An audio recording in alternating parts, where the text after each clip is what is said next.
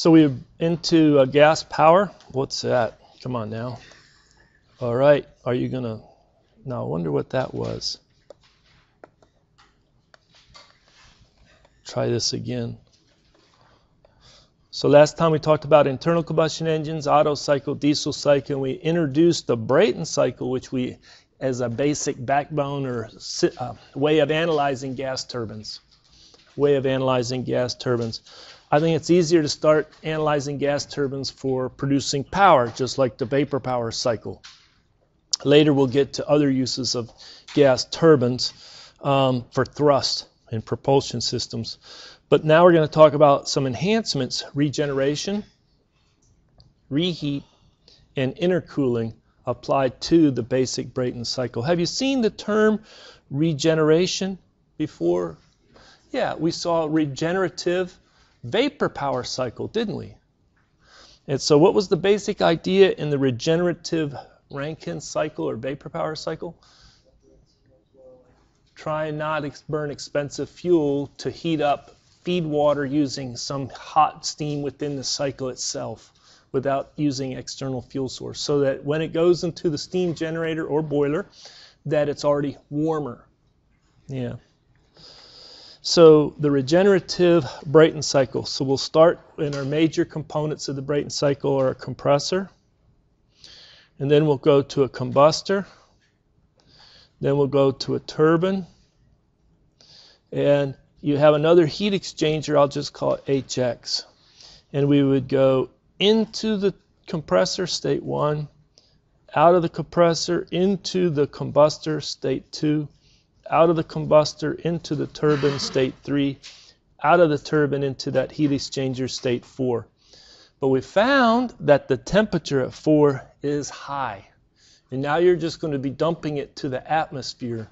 Couldn't we somehow preheat the gases going into the combustor using that high temperature exhaust before we dump the rest of it to the atmosphere? Sure. So what we do is we break that and we take the exhaust out to a heat exchanger, and that is a regenerative heat exchanger. And then out of the regenerative heat exchanger, you still have warm gases, you still have to dump some to the atmosphere, and a lot of times the book won't route the plumbing, so to speak, all the way down there. But if you wanted to, this is how you would reroute it and get it back to that heat exchanger to dump it to the atmosphere. So what do we have for our major work transfers? We're going to have the work out of the turbine. We're going to have a negative work out of the compressor. What about our major heat transfers? We're going to have a major heat into the combustor and a negative heat, let me draw it this way, a negative heat into the heat exchanger because it's really heat rejection. What about that heat exchanger called the regenerator? It's just within the cycle. It's not to the surroundings. There's no heat transfer from that regenerative heat exchanger to the surroundings or from the surroundings. Only from the surroundings in the combustor, and only from this or to the surroundings in this other heat exchanger. Okay, so that's the enhancement or the change for the regenerative Brayton cycle. Let's solve a problem. So let me do this. As I read the problem, I'm going to try and recycle this illustration. So I'll just copy it, and we'll paste it down here. All right. And as we read the problem, we're probably going to be thinking of populating a table of properties. And we're going to have different states for those properties. And so I'm going to introduce states that are consistent with the textbook. So state 1 is the same state that's the inlet to the compressor. State 2 let me see about this. Do they have state 2 is the outlet of the compressor, but the inlet to the combustor is not a numbered state but a lettered state, so they're deviating. It's state X. I wish they didn't do it. I wish they just renumbered the states, but they didn't. And they left state 3 as what goes into the turbine, and they left state 4 as what goes out of the turbine. But then what comes out of that regenerative heat exchanger up here is state Y, and so Y is what goes into, I'm kind of renumbering it there, or restating it, but Y is what goes into that other heat exchanger. So they usually, you know, it's nice. It says, oh, we're going to have a rule of thumb that we number our states, state 1, state 2, state 3, and then all of a sudden you get to chapter 9, nope, we have state X and state Y. Just have to deal with it, okay? So let's read the problem. So air enters the compressor, volumetric flow rate of 75 cubic meters per second at a given pressure and temperature. So this volumetric flow rate we'll later use, but we want to start organizing information, so different states. And the pressure, either we stay in bar or we move to kilopascal, it doesn't matter. And the temperature in Kelvin. So state 1, they give us that it's 1 bar and 290. The compressor pressure ratio is 18. So right away it's 18 bar at state 2. And they give us the maximum temperature, we'll get to that. The isentropic efficiency of the compressor, so right away I've got to do that analysis of the compressor, and it's easy for me to do it in 2 steps. So I'll think of state 2S and state 2 actual. They both have the same pressure, but they don't have the same temperature. One is isentropic compression, and the other is going to use that isentropic efficiency of the compressor, which is 88%. Likewise, the turbine has an efficiency of 93%.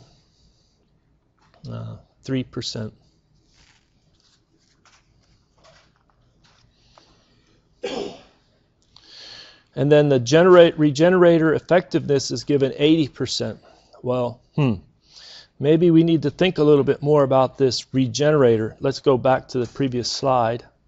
And they give us the efficiency of the regenerator is something. What was it, 80% for this problem as an example? Well, what exactly is it defined as? Well, here's our numbering system. So it comes out at 2. There's state X. Comes out at 4, and there's state Y. Okay? So you think about what is the maximum amount of heat transfer from the hot fluid to the colder fluid going through that heat exchanger. Well, the maximum would be the change. It's coming in, the hottest of the hot is H4. And the coldest of the cold is H2. The mass flow rate is the same. The m dot for the from 2 to x is the same as the mass flow rate from 4 to y, isn't it? That in our analysis, it's an air standard analysis, and we neglect the mass of fuel. It's just the same mass flow rate. And so the Q dot would be m dot times that delta H. And so on a per unit mass basis, that's the maximum heat transfer from the hot fluid to the cold fluid. Well, Q actual is going to be less. Q max. How much less? The regenerator effectiveness. So the regenerator effectiveness is the actual amount of heat transfer divided by the maximum, which is H4 minus H2. How could this actual ACT for actual, that's bad looking ACT, how could we measure that actual? Well, it would be how much was actually gained in the cold fluid. This H of X, the enthalpy at the exit X, minus enthalpy at 2. So if you are interested in finding h of x, it would be h of 2 plus the regenerator effectiveness times h4 minus h2. Does that make sense? Let's do an additional step, which would be assume constant specific heats. Assume constant specific heats is applicable. Well, couldn't I then re-express the regenerator effectiveness as C sub P times Tx minus T2 divided by C sub P times T4 minus T2? Sure. And then that allows us to calculate the temperature at X, which is the temperature at 2 plus the regenerator effectiveness times T4 minus T2. Play a little quick game here. What if the regenerator effectiveness is equal to 100%? Then what is Tx? You're very good. You're very fast. I like that. It's T4. It's T4. Makes sense? Yeah. But this is the primary definition in the textbook, accounts for variable specific heats, but we like to use this one with constant specific heats. I think this is easier to understand in terms of temperatures. All right. So what do? We have state X, and it's at 18 bar, and it's coming out at a different temperature based on the regenerator effectiveness of 80% for this problem. We always have ideal gas behavior, but here they're saying assume constant specific heats and develop information or solve for the net power developed in megawatts, rate of heat addition in the combustor in megawatts, and the thermal efficiency of the cycle. So let's continue our property table. We'll have state 3, and 3 is at 18, and here is our maximum temperature, 1900 Kelvin. And then you have efficiency of the turbine, so it's 4S and 4 actual. That'll drop back down to the 1 bar. And then it'll drop to Y at 1 bar. And now we have a lot of work to get those temperatures. So how do I get temperature at 2S going through the compressor? Well, we've done a couple problems like that, haven't we? Wouldn't that be in equation form? Maybe I write it up here. T2S is equal to T1 times P2 divided by P1, the pressure ratio, raised to the K minus 1 over K. How many people recognize that equation? Excellent. Do you know you may not have an equation sheet available for the next exam? I don't think it's too much to ask people to know these equations. If you've been solving the problems, doing the homework, there's only 3 real equations so far, right? And the rest of them are pretty straightforward and simple. Okay? So you don't need to memorize, you just become familiar through use, by using it. Yeah? So just brute force memorize it then. I haven't made up my mind, but I'm really leaning toward it. Okay? There's not too much to anticipate. The other faculty who taught here last year, but he's not teaching here anymore, he really wanted to move away from the equation sheets. Professor Ali, he didn't want them. They're too much of a crutch. It's no good. The students don't learn thermo like they should learn it. And I had to agree, but oh well. So anyway, so you can crunch through and find the temperature. T2S, which is 562. How about T2 actual? Would it be greater than or less than T2S? Well, the next temperature we calculate, it'll be greater. That's right. And so T2 actual is going to be T1 plus 1 over the isentropic efficiency of the compressor times T2 isentropic minus T1. And if it's 100%, then you get T2S is equal to T2 actual. Boom. But here, because of the lower isentropic efficiency, the temperature came in at 615.7. This is a 0.0 there. If you want to keep more digits, you should on all intermediate calculations. And then, what did we have for... I'm looking at the wrong sheet of paper. What did I do?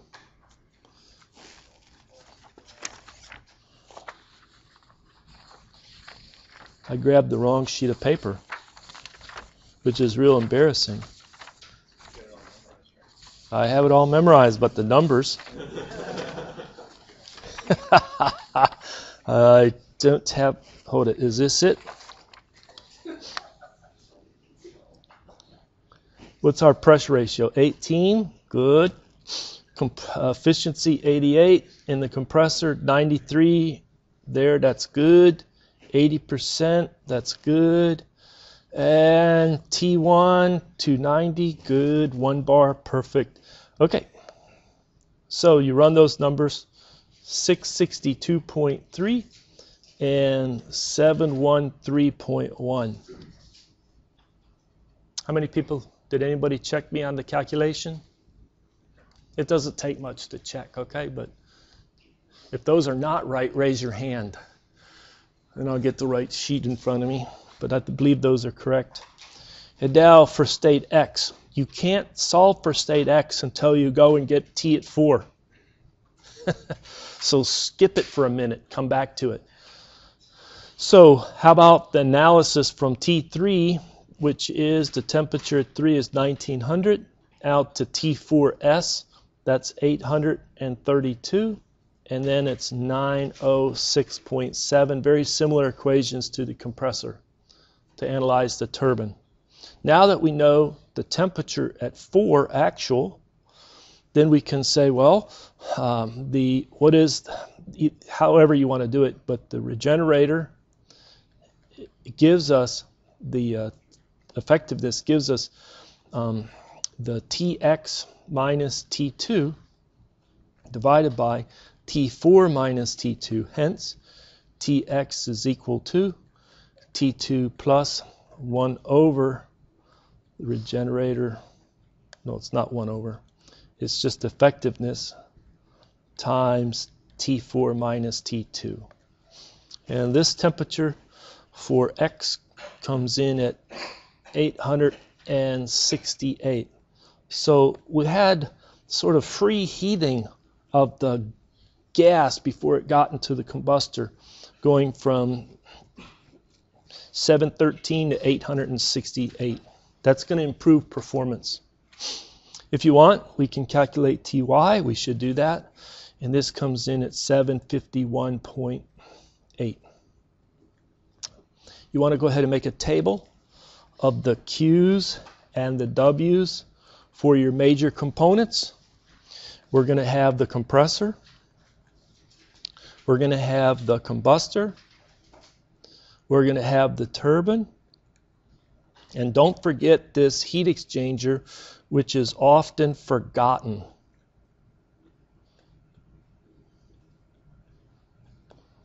Isn't it often forgotten? So you don't want to forget that that heat exchanger down there. And so some of these have 0 for heat transfer.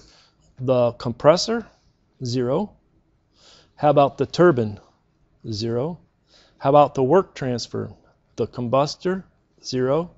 And the heat exchanger, 0. Now let's fill in the non-zero values. So for the compressor, it's negative 425.2 kilojoules per kilogram. How did we calculate that?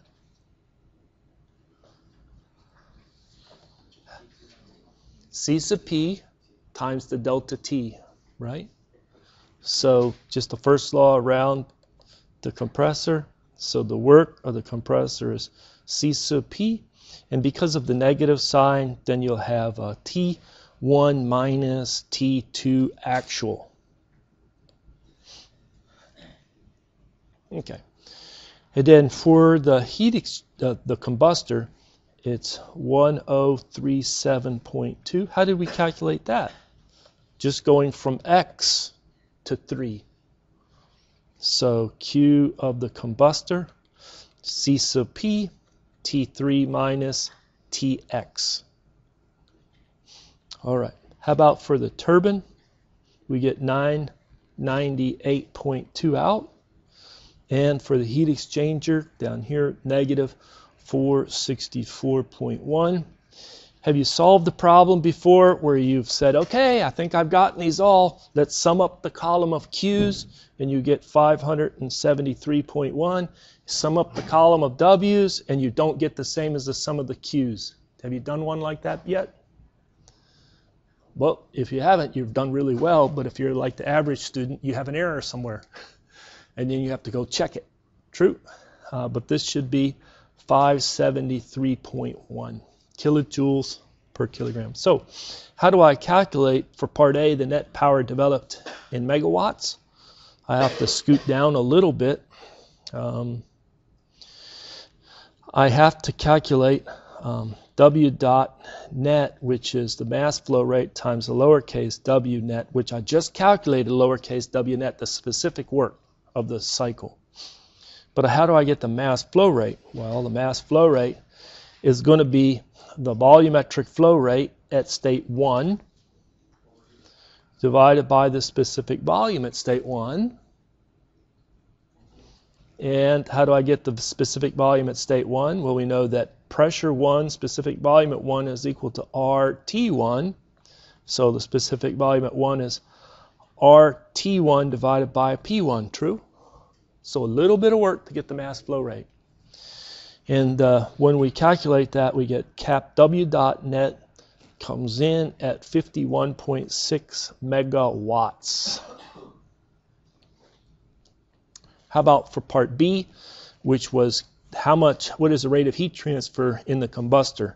So Q dot in the combustor, the mass flow rate times the specific combustor, and Q dot in the combustor comes in at 93.5 megawatts. And then the last was the thermal efficiency of the cycle. Wouldn't that be net power out divided by heat transfer in the combustor? Sure. And that comes in 55.3%.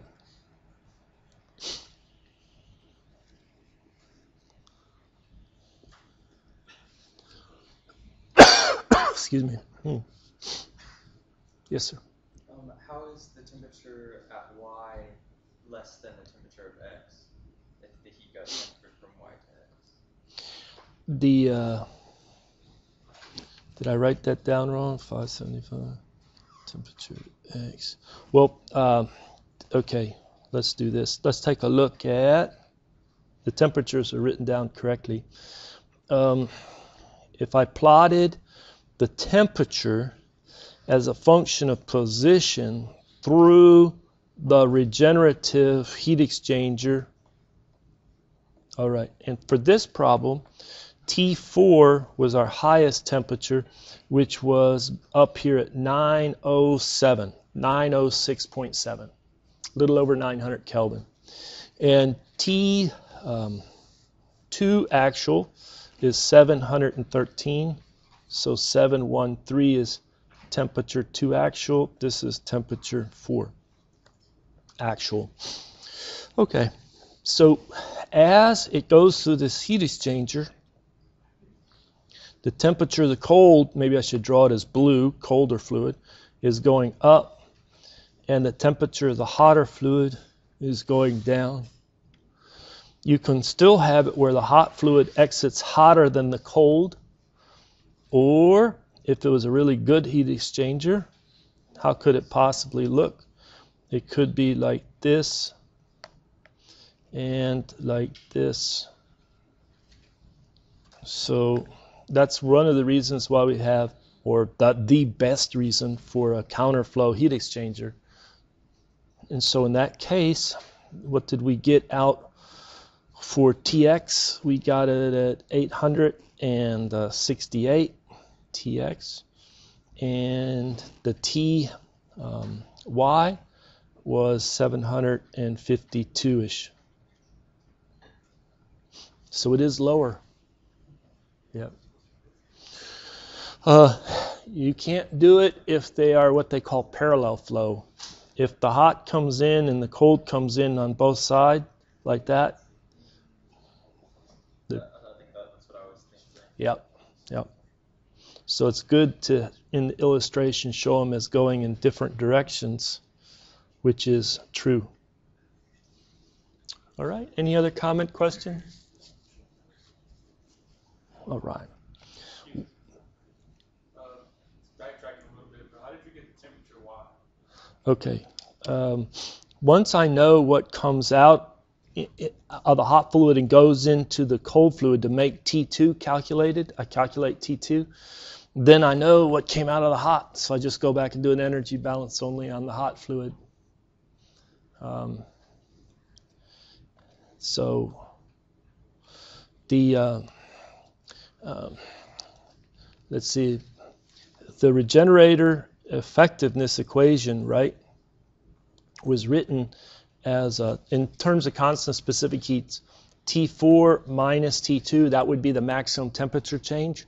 We chose to write it in terms of Tx, which comes out greater than T2. It's kind of what went into the cold fluid in the numerator. That's into the cold. You could also rewrite this, the same equation. You could say it's T4 minus Ty. What's that? It's the perspective of out of the hot. And you still have T4 minus T2. We prefer to write it this way because we're often interested in getting Tx, more so than Ty. But if you wanted to get Ty, there's another way of doing it. It's the same effectiveness, right? Isn't this the same effectiveness? All right. Well, you just keep enhancing the cycle. So here, we already saw it one of the little video clips I showed, is you have really two places where fuel comes in and is burned. And that's really pragmatic because you have to have a lot of engineering goes into those blades in the turbine section so that they can withstand the high temperatures. Thermodynamically, let the temperatures go to the, sky's the limit. Let them be high, high, high. Metallurgically, no. There's real practical constraints. So what they'll do is they'll put it through, make it hot, and put it through one set of turbines. It's now cooler. Add some more fuel, burn, and probably use up all the oxygen at that point, and then pass it through another turbine. So it's practical consideration of staying below a maximum temperature. So here we're showing how you have, on a temperature entropy diagram, how you're having that heating in the regenerator, the cooling of the exhaust gas regenerator, burning of the fuel up to the maximum, expansion, more fuel burning to the maximum, then expansion, etc. So the goal, just like in the Rankine cycle, is bring in a lot of heat at high temperature. Okay? Bring in a lot of heat at high temperature. Well, once you have the reheat and the regenerative Brayton, you can add intercooling. Doesn't it get complex fast? So intercooling. Only one person in the earlier class had heard of intercoolers for automotive applications in engines. How many people have heard of an intercooler? There's a few more here. So is it with the supercharger? It could be both, either the super or the turbo. The super or the turbo, right? Is that where most of you have heard it? And so the idea is the same type of idea, although a slightly different motivation. For the automobile engine, you have a positive displacement engine. You have only 5 liters of the sucking or blowing, whatever perspective you want. But you need to get in 5 liters of oxygen in that engine. You'd like as much oxygen, so bring it in at high pressure, turbocharge or supercharge, and low temperature. that packs in the most oxygen per unit volume. So right after the supercharger, they put it through an intercooler to cool it, to keep it dense, then ingest it into the engine. Likewise, right after the turbocharger, put it through an intercooler, then ingest. So that's the purpose, is get more oxygen in that cylinder so you can burn more gas and make more power. Okay. How about here, though? Well, what we find is that if you have a compressor, that consumes a lot of energy to compress gases, like an air, an ideal gas. You can do it a little more efficiently if you break up the compression into 2 stages, and in between the 2 stages, cool it. Cool it. How is that going to improve? How is it going to reduce the amount of work? Well, it's a little complex to understand. Let me try and give you the equation. It's out of chapter 6, though. The equation is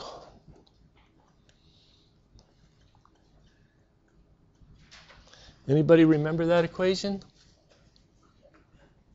It's at the last section in this textbook of chapter 6. It's for an open system analysis. And what we have is, for this open system, we're flowing through. And if you're interested in either the max work out or the minimum work in, it will happen if it's isentropically, no irreversibilities, so it's going to be internally reversible flow through that device. And it works both for getting the most work out or putting the least work in, depending if you're trying like a turbine or a compressor. But it's the integral VdP. And I think I've mentioned this equation already this semester. But why, when students look at this equation, they're saying, okay, I understand work. The work is the integral of VdP, but they think there's a typo first time they see it. What do they think the typo is? It needs to be, Professor, the integral PDV. That's what it needs to be. And for a closed system, they're absolutely correct. But for an open system, it's not a trivial equation to rederive. I mean, it's derived in the textbook. I derive it when I'm in Thermo 1, and I probably could or want, maybe I want to rederive it right now, but I'm not going to. But the structure is, it's the integral V dP, which is just backwards, because people are thinking, I'm going to put a PV diagram. I'm going to put from state 1, and I'm going to go up here to state 2. And I'm going to go along some reversible, internally reversible process. And it would be, you would think it's the area under the curve. But that's not right. What is the area that we visually would be able to say that's our work? It's to the, it's to the left. It's toward the left end. Because what's the independent variable in the integration? The pressure. It's the pressure, right? So that's the visual image of how much work if you have internally reversible flow to an open system. And so what we want to do is we want to minimize that work. So you think of it, we're doing it with an ideal gas. And isentropic process for an ideal gas is PV to the K is constant. Does that look good? Do you recall that equation? PV to the K is a constant, isentropic compression or expansion of an ideal gas. And we also remember, for an ideal gas, PV is equal to RT. So as we compress it, which is being shown right here, going this way from state 1 to state 2, that's a compression. The temperature is not staying the same. There's no heat transfer with the surroundings, but just by nature of compressing a gas, the temperature goes up. So right here is a line of constant temperature. Right here is a line of constant temperature. And that's maybe temperature high, and that's temperature low. So as we're compressing, the temperature's going up. What you'd like to do is someplace along the compression process is stop the compression. Before you get to the pressure you want to get to, stop at an intermediate pressure. Well, here's your low pressure, here's your high pressure. Let's just stop right in the middle. Take it halfway for our pressure. Where are you going to stop? You're going to stop right about there. Now, if you're going to put it through an intercooler, what's going to happen? Is the intercooler going to change the pressure? No, the intercooler is only going to change the temperature, and it's going to drop the temperature back possibly as low as the original temperature you had. Think about air coming in. If it comes in at 300 Kelvin, it's going to be greater than 300 Kelvin at state C. They use letters here. But after the intercooler, if you could reject it back to air ambient temperature, maybe it got all the way back to 300 C. It would be ridiculous to get it below 300 C. You'd have ice cubes or something, you know, dry ice somewhere. That doesn't make any sense. So basically it goes back to, let's say, 300 Kelvin. So where is the next state after the exit of the intercooler? It's right there, isn't it? Constant pressure. So instead of going on a path that goes all the way up, we'll go halfway up in pressure, stop, cool it, and then finish the compression. So I know this is really hard to see here. Maybe I didn't draw this very well to begin with. Is I want to compare two shaded areas. One is if I just compressed it the whole way from the beginning. That shaded area, maybe I'll color like this. The other shaded area, I'm going to stop, cool it, and complete the compression. And let's shade that, I don't know, green color. And what is the visual difference? It's that missing area, that non-overlapped area up in that corner. That's your savings in work, visually. Instead of having one compressor, two compressors with the intercooler, it will actually cost less mechanical power for the same pressure increase. That's intercooling. We have all the tools to analyze it. All right. So what's it look like on a temperature entropy diagram? Well, we're going to go from 1 to C isentropically straight up, but then we're going to stop at some intermediate pressure. That's a line of constant pressure. We'll cool it back down. Maybe D is all the way back to the temperature that it came in. Maybe it doesn't quite get to it. Maybe it only gets that far. But it would be best to cool it all the way down, if you can, and then put it through the compressor to get it back up, the second compressor, to get it back up to the highest pressure.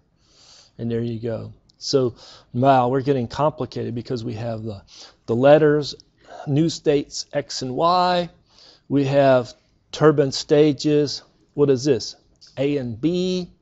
And then they have intercooler C and D. And they're really not in any order, are they? But I believe this is consistent with the textbook to help you. Okay? So what I'm going to do is I'm going to just scroll over to where I think I really want you to pay attention. I know this is a sales brochure or thing on the Siemens. And they're talking about all kinds of things, but right in this area, let me scroll over some more.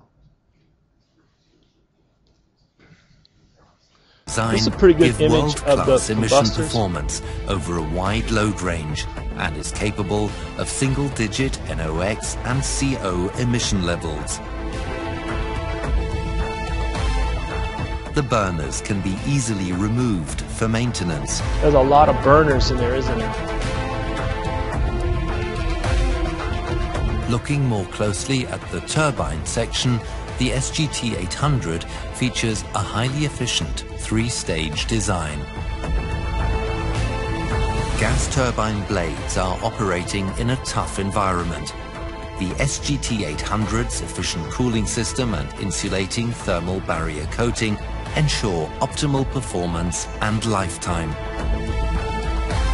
Can you see they're like ceramic? The blades at the last...